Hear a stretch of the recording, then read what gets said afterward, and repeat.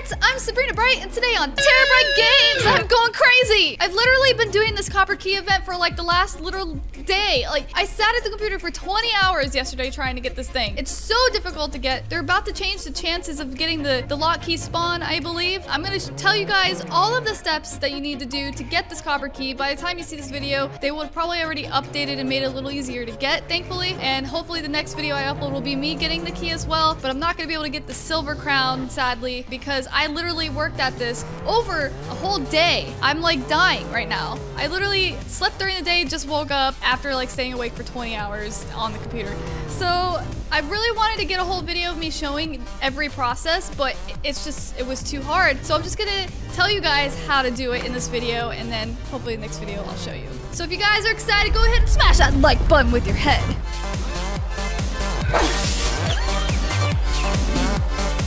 So basically, I thought that I was gonna be able to do this in time before they updated to make it easier. And so here's some footage of me starting and showing you guys how to start it. So the first thing you need to do is go to that orange house and start the cutscene. Guys, look at this car show! I've never seen anything like this! Oh man. I think everyone's here to do the same thing. If you didn't know this, when it rains or confettis right now because of the 1 billion, there's confetti, 1 billion visits. When it rains, the time pauses in Jailbreak. All right, guys, it's time. Here we go. I'm trying. Oh, it didn't work because it didn't work. There's too many cars. There's too many cars. No, back up, back up. All right, here I go. Here I go.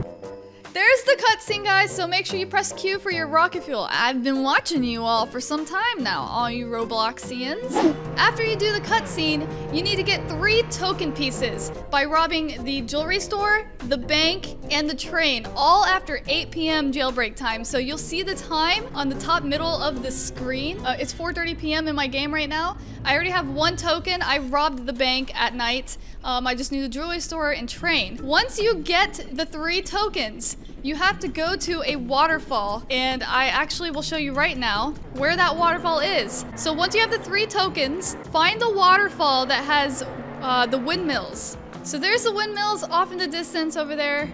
Of course, there's water between us. Trying to get there as fast as I can. I'm gonna leave my car here safe. So this is the waterfall you need to go to once you have all 3 token pieces. All right, so once you're here, you're gonna wanna go and swim up the waterfall, and there's gonna be a hole right there. So here we are, we're in the hole. So once you're here, there will be 3 cops around a campfire. You'll have to put a riddle in. The first 2 codes, like, we'll show you all this in the next video. Probably look up the codes yourself though. Everybody knows the codes, so I'm sure you can find it easily online. For the riddles, it's all numbers. Every answer is numbers.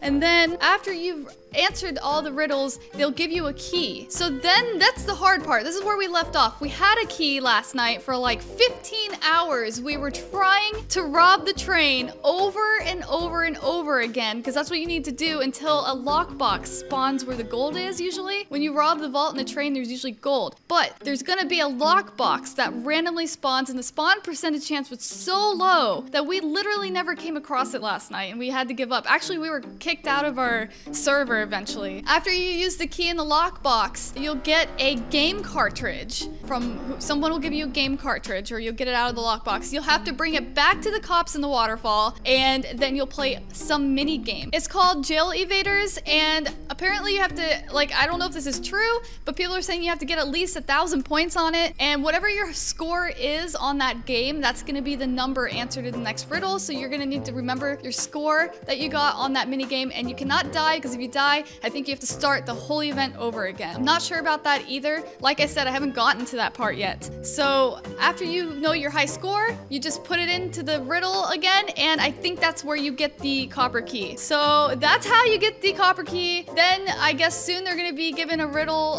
for the jade key, so hopefully I can get this copper key and upload a video of me getting it. I'm probably gonna cry when I get it. I literally cried last night over this event.